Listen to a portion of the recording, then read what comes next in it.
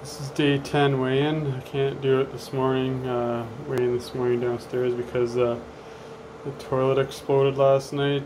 Pipe burst or loosened up, I don't know what it was, so we had to clean up the basement, mop it up and everything this morning. So just gonna do my weigh-in in the bathroom scale today.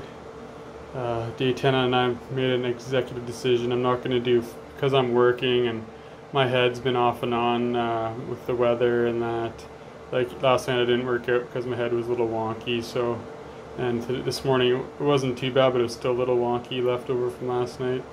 So I'm just gonna play it safe and just do it straight snake juice fast for the last 5 days of my fast for my 40th birthday. So let's see how it goes here for day 10 weigh-in.